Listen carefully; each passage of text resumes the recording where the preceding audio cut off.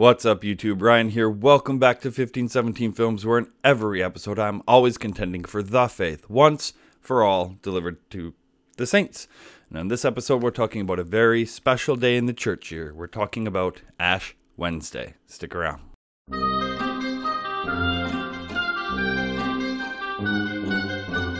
So Ash Wednesday is the first day of Lent. It's kind of a weird day in that it starts on a Wednesday. Lots of church observances are the Sunday of this, the Sunday of that. Ash Wednesday is just that. It's a Wednesday. And it's a day that many Protestants just kind of avoid these days. It's oh, that's Roman Catholic. I don't have to do that. Well, you're half right. It's not Roman Catholic. It is distinctly historically Christian. But you are right. You don't have to do it. We have freedom in Christ to observe certain traditions that have come down to us. Now, I'm reminded of a verse in Scripture where it makes reference to that great cloud of witnesses that has gone before us. And Ash Wednesday is a participation in everything that has gone before us. It is a testimony of that great cloud of witnesses, that one generation shall proclaim to the next the goodness of God. So Ash Wednesday starts on a Wednesday because we count back from Easter 40 days, bearing in mind that each Sunday is still the Lord's Day. Each Sunday is still a little celebration of the resurrection. So when we exclude the Sundays in Lent, we get to a Wednesday that's 40 days before. And Sundays in Lent are very different than, let's say, Sundays of Advent. There are 4 Sundays of Advent. There are so many Sundays in Lent. So Lent is a season of 40 days of what I get. The best way to describe it is 40 days of repentant joy.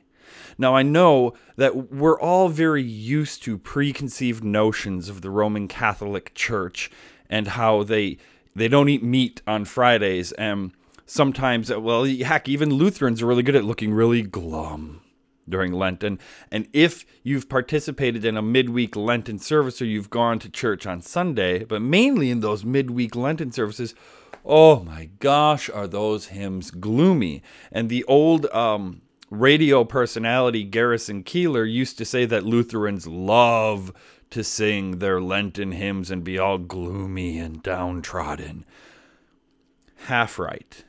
I love the hymnody of Lent, but not because it's all gloom and doom and sorrow and sin, but because the depth of what Christ has done for me on the cross, the reason that Christ came, every aspect of his life that points us to his cross. The emphasis is the cross, and without a crucified, murdered, dead, and risen Savior, we do not have salvation. So we're coming out of the Christmas and Epiphany season, Christmas being the incarnation of God into human flesh. Epiphany, beginning on January 6th, the season of the revelation that this child in Bethlehem, laid in a feeding trough, is God in human flesh. We know this by the star and the magi. We know this by the miracles that he worked, that wedding at Cana, the healing and the raising of the dead, and of course, always the preaching. And the preaching that was hard for some people to bear, especially when Jesus said things like, unless you eat the flesh of the Son of Man and drink his blood, you do not have life in you. So this season of Epiphany that we're coming out of, this Epiphany, that Jesus is the Christ, the Son of God. And now we come to Ash Wednesday, where the service is distinctly different. The hymns are darker deeper, richer, fuller. There's an emphasis on sin and suffering and self-sacrifice. Pick up your cross, deny yourself, follow me, Jesus says. Now, the tradition of Ash Wednesday comes to us from the very ancient church, which had to endure a persecution that we, at least American Christians, cannot understand. Now, there is opposition to our faith, and there are people in positions of authority over us in the United States that are trying desperately to take away our First Amendment rights to the free exercise of religion. But it's not full-blown persecution yet. But in those first centuries of the church, it was. The best example that I can think of, and it seems so silly to our minds, as anyone who's watched this channel knows, I love burning incense. Incense is a visual and a sensory reminder of what prayer is from the psalm. Let my prayer rise before you as incense. We draw our attention to the book of Revelation, where the prayers of the saints are the incense that lifts up before the presence of the Lord.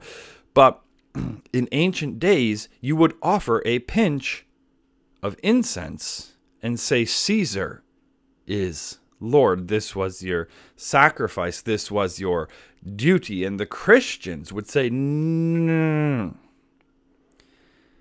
Caesar may be a Lord above me, but Jesus is the King of kings, the Lord of lords. So while, like, my employer is a lord over me, my parents are a lord over me, but they have a Lord, the Lord, Christ the Lord of lords. And so the Christians would not, under pain of death, offer so much as a pinch of incense and say Caesar is Lord. Many, many Christians in the early church went to horrible deaths because they would not deny Christ before men. Some, however, did not go to horrible deaths. They denied Christ. They apostated. They denied the faith. They were apostate from the church. They were outside of the church. The Jesus who said that if you deny me before men, I will deny you before my Father in heaven. This is a very real teaching. And they would deny Christ. But Christ is the mercy of God on that cross, saying, Father, forgive them. They know not what they do. And so Christ always welcomes back that one wandering sheep. Christ is always leaving the 99 to go after that one lost sheep. And so in the ancient church, the church of the first century, that church that modern Protestants are looking to be a part of, well, that church had a way of inviting people back into the church who had apostated. They would cover themselves in ashes and sackcloth, and they would repent publicly for what very quickly turned into a season of 40 days. Now, new converts to Christianity, they were catechized, taught the Christian faith for that season of 40 days, and on Easter were brought into full communion with the church by being baptized. So this is where this comes from, especially that imposition of ashes that we are familiar with, where the pastor rubs his thumb in these ashes and oil and makes a cross on our head. And what does he say to us? He says, remember, O man, that thou art dust, and to dust thou shalt return. It's a very... Now, when I go to the altar to meet the pastor, traditionally he has bread and wine. Take this and eat. Take this and drink. This is Christ's body. This is his blood given and shed for you for the forgiveness of sins. This is what I'm used to hearing on Sunday, but on Ash Wednesday, when I go up and he rubs my forehead with that smudgy black cross And he says, remember, O man, that thou art dust, and to dust you shalt return. The emphasis of the season of Lent, begun on Ash Wednesday, is we are going to die. The wages of sin is death. We are going to die. And Lent prepares us to face death. Now, there's lots of readings that come to us, especially for Ash Wednesday. It could be Jesus being tempted in the desert, being fasting for 40 days, being tempted and conquering Satan the way Adam and Eve should have when they were tempted by rightly quoting God's word. This is why Christ is the second Adam, because he took on human flesh and was tempted in every way that we are, yet without sin.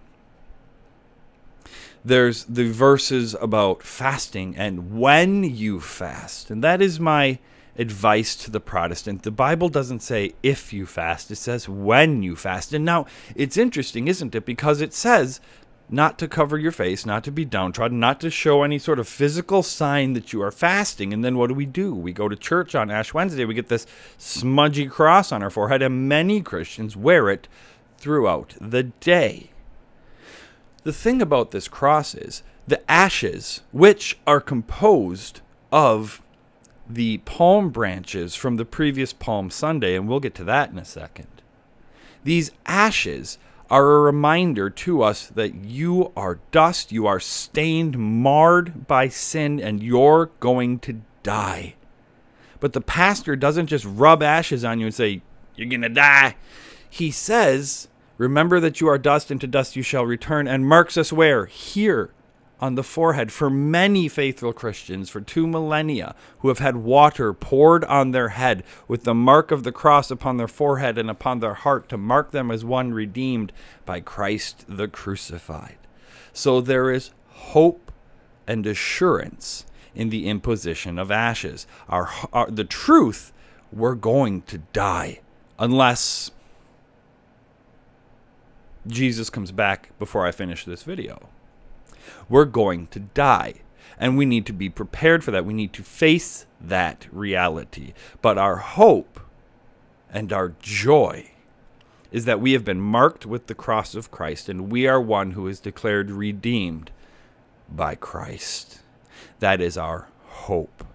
And you may leave those ashes on if you go to the morning service all day. Some people work during the day and they go in the evening. I actually work during the day, but I have taken PTO for Ash Wednesday to go to the church attached to my son's school to sit with him during the Ash Wednesday service so that he and I together can go up and receive the ashes. And I may or may not leave the ashes on my head when I go back to work. These are not an outward boastful sign of my sorrow and repentance and whether or not I'm fasting. Because the rule, if I can show my age for a little bit, the first rule of Lent Club is that you don't talk about Lent Club. If I choose to give something up, I won't say. If I choose to do something extra or to give extra or to spend more time in the Word or a devotional book, you won't hear me say it. It's one of the things that very early on in my marriage used to irk my wife to no end. What are you doing for Lent? It's none of your business. But this ashen cross, which comes to us from the ashes of the palm branches from the previous Palm Sunday, and isn't that interesting? These loud hosannas that we sang on Palm Sunday, salvation is coming, we would sing. These loud hosannas that we're always going to sing Hosanna to the King. No, we're not. We fall immediately into temptation and sin, and we betray our faith. We anathematize ourselves when we deny Christ in thought, word, and deed by the things that we do and the things that we don't do. So I think it's entirely appropriate that the church would make ashes out of these palm branches and put them on our foreheads in the hope of the cross, which has marked our foreheads at baptism, when we were buried with Christ into his death and raised with him by the power of his resurrection to walk in newness of life. And my suggestion, and this is just a suggestion, if you should choose to embrace your Christian freedom and not wear the ashes all day, my recommendation, and pastors, if you're watching, please start doing this. I think it'd be beautiful. Make sure there's water in the font. And as your parishioners are leaving, they may wash their forehead with the water from the font, so that that dark stain, that dark blot of sin is washed away by Jesus washing, by his sanctifying of his church with the washing of water and the word.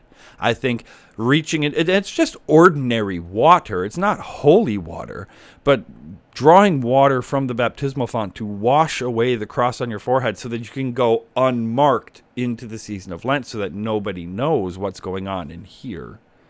I think that would be beautiful. I would love to see. I've never seen a church do it. I think it would be lovely to see churches offer that. But Ash Wednesday, I think I don't feel like I've sidetracked into a lecture about baptism. I think Ash Wednesday is incredibly baptismal. If we are preparing for our death by remembering we have died to sin. There's an old quote I can't remember his name. It's a very old quote about baptism. If you die before you die, you won't die when you die. Rhetorical nonsense? Maybe. But it's a beautiful thing. And that, I think, it's just what I think about on Ash Wednesday. I think about my baptism. I think about the death that I deserve. I think about the death that was offered up in my place. And I think about the mercy and grace of Christ that has participated me when I sought it not in that death. I have been buried with Christ by baptism into his death, so that just as Christ was raised from the dead by the glory of God the Father, I too may walk in newness of life. And that if I should die before the Lord returns and my flesh is put into the ground, well, there my flesh shall sleep secure. I shall sleep in death with my soul in the eternal presence of God, waiting with joyful anticipation for that day when my flesh will be raised incorruptible, imperishable, or my soul will be united to my body. This is why Lent begins with Ash Wednesday, which is a day that kicks off a season of, as I said in the beginning, repentant joy. Yes, there must need be sorrow for sin. There must be sorrow for sin. There must be sincere and heartfelt repentance. And yes, there may even be, as it was in ancient days, ashes. And the solemn reminder that you are dust, and to dust you shall return.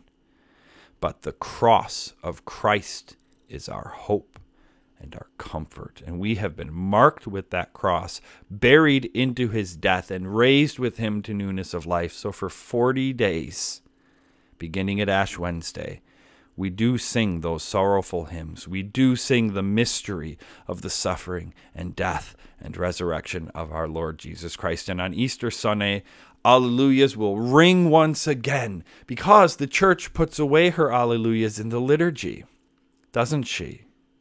And she changes up her liturgy to reflect the season. She drapes herself in purple. Royalty and repentance. And all of these things that show us this is a season of repentance.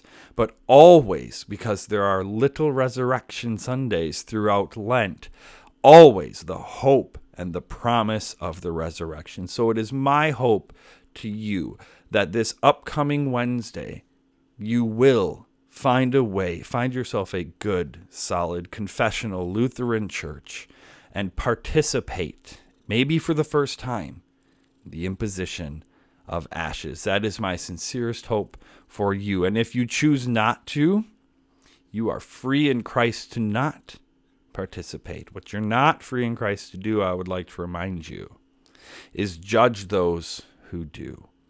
And to not think in any sort of negative manner about any Christian you might see going about their daily life and their daily vocation with a cross on their head. That's Ash Wednesday. It's a wonderful, beautiful tradition of the church that has been handed down to us from generation to generation that unites us very truly with that faithful cloud of witnesses. Until next time, may God richly bless you in the grace and mercy won for you by Jesus' vicarious death on the cross for all of your sins.